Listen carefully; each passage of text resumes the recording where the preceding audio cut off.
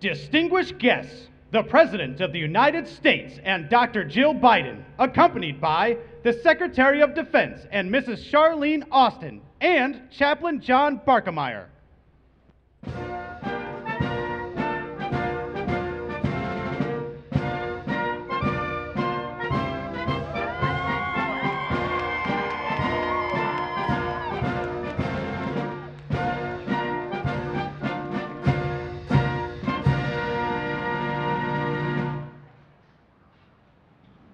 Brought the sun out. Yes. And let us pray. Almighty God, as we celebrate the birth of our nation, may we never take the freedoms we enjoy today for granted. We are mindful of the countless men and women in uniform who have given their lives so that we can live as a free people.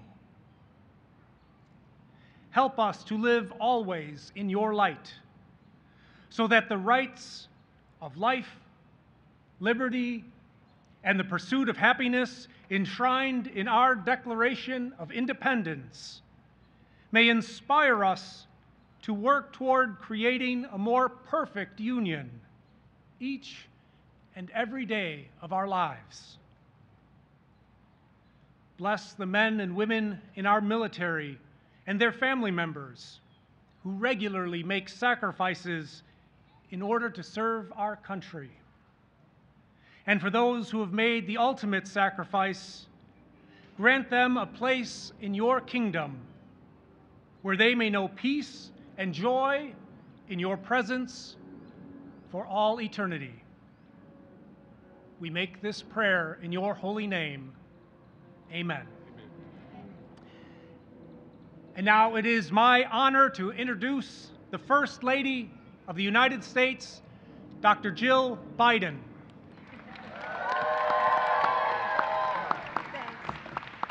Thank you. Thank you, Chaplain Barkemeyer.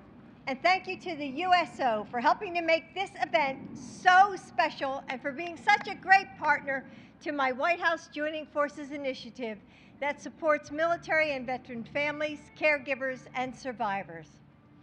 Secretary Austin, Charlene, my fellow military families, welcome to the White House.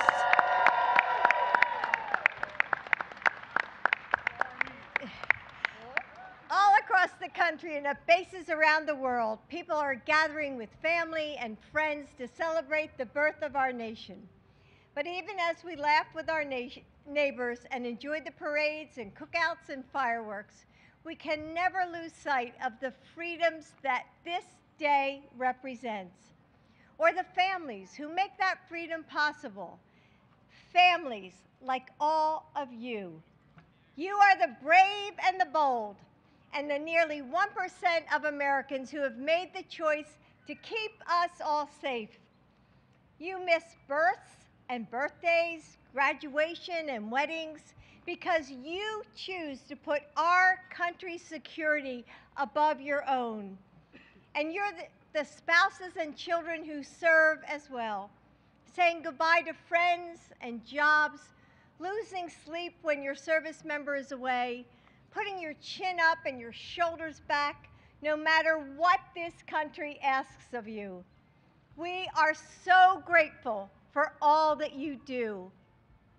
And our thoughts are with those serving overseas.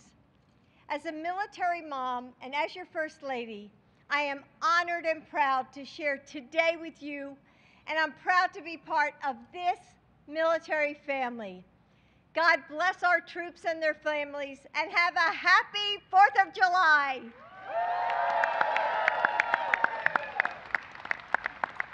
And now, your Commander-in-Chief, my husband, President Joe Biden.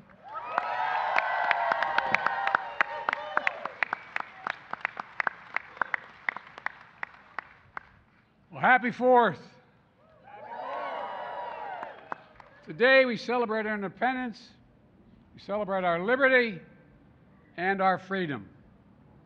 And Jill and I are honored to spend the day with so many military families. You represent the link in the chain of honor that stretches back to our founding days. You are the sinew, the backbone, the reality of why we're who we are.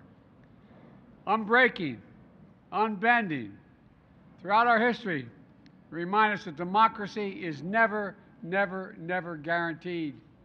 Every generation must fight to maintain it. We must always cherish it, defend it, and strengthen it. You know, as we remember the extraordinary country this is, I hope we all rededicate ourselves to the essential work of our democracy, which is to unify this nation, to see each other not as adversaries, but as fellow Americans. And let us remember that. While the other nations were formed based on things like geography, ethnicity, religion, America is the only nation in history founded on an idea, and that is that we hold these truths to be self-evident, that all people are created equal, all people, endowed by their Creator with certain inalienable rights. Among them, life, liberty, and the pursuit of happiness. We haven't always lived up to those words, but we've never walked away from them. And today, and all days, we have to say clearly, we never will. We never will. Folks, this year, we honor the 50th anniversary of the all-volunteer force. 50 years. 75th anniversary of desegregating the military. And the 75th anniversary of women's official integration into the military full-blown. I've had the great honor of appointing some military commanders, haven't I, that are women. Right. Yeah.